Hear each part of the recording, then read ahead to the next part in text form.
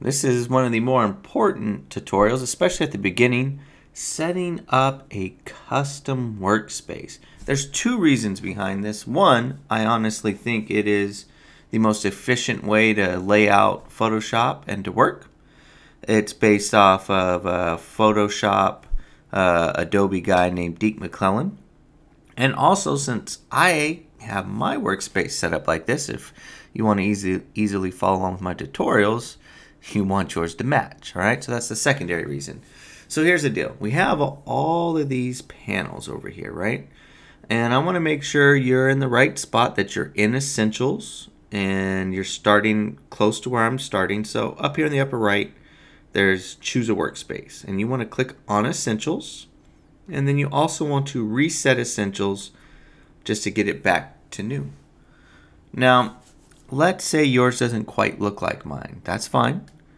The reason is it kind of adjusts based on your screen resolution and your screen size. You may have panels arranged in a different way. You may have some popped up in a different order, whatever it may be. It's fine. You'll walk through with me, get rid of the ones we don't need, add the ones we need, and by the time we're done, we should be on the same page. The biggest flaw with this current setup is, one, we don't need learn because you're going to learn with me. And two, look at this, 1 column, 2 column, 3 columns. That takes over 1/3 of our workspace, really limiting where we can design. So let's pull off learn. Let's start with that. Let's get rid of learn. We don't need that. That automatically shrinks our panel space, right? Gives us a wider work area. So that's one. Let's take libraries and drop that down here into the layers workspace panel area all the way to the right. You can see it's blue, and to the right of paths, I'm going to let go. Again, now we're getting more workspace, right? We're down to one column and a skinny column. We want to have layers as our first tab within this group, okay?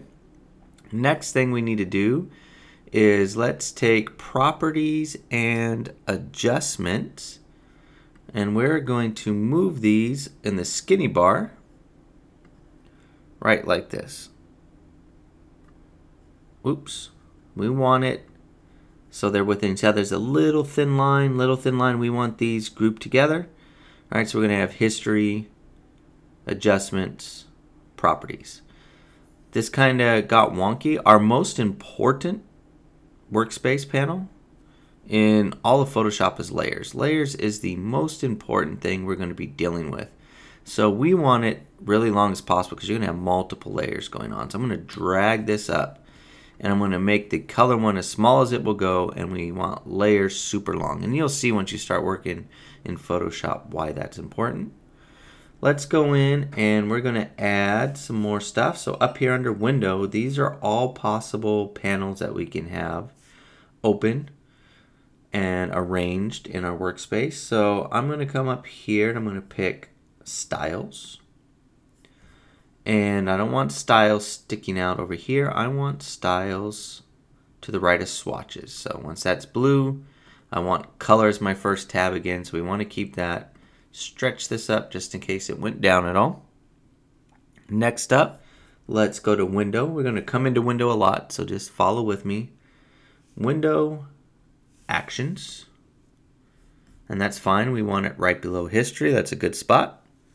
We want to add histogram and info. So we're going to come in here, Window, and histogram.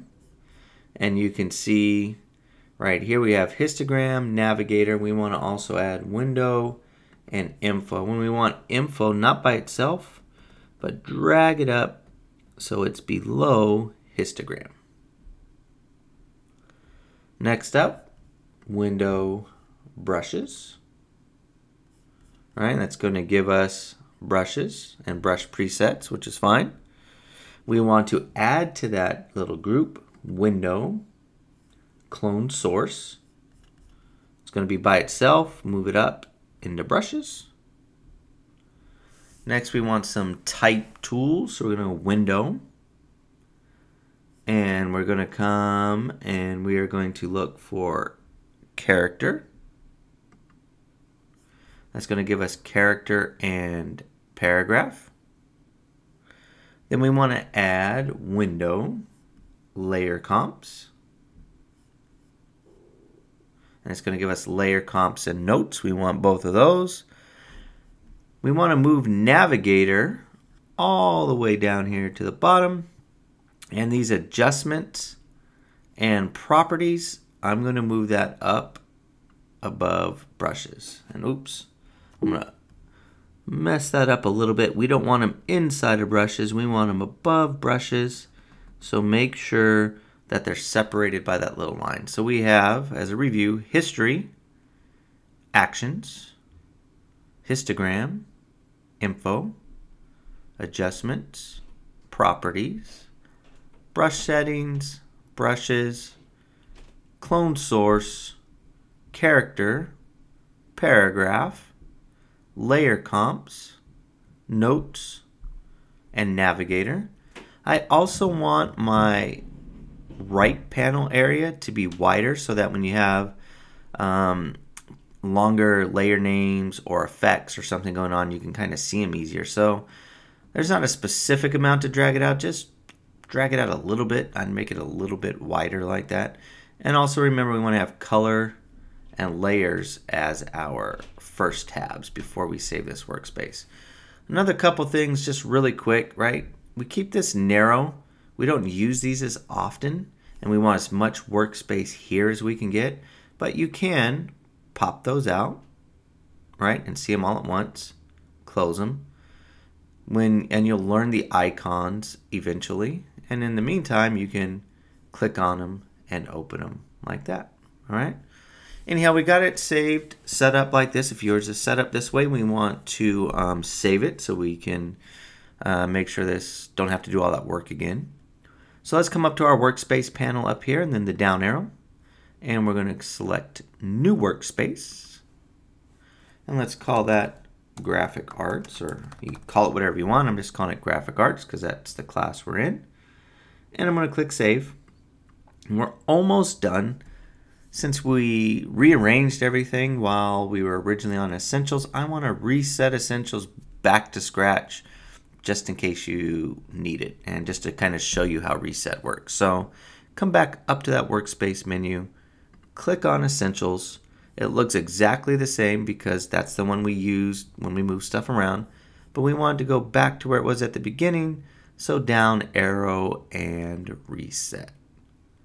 And last step, click on graphic arts.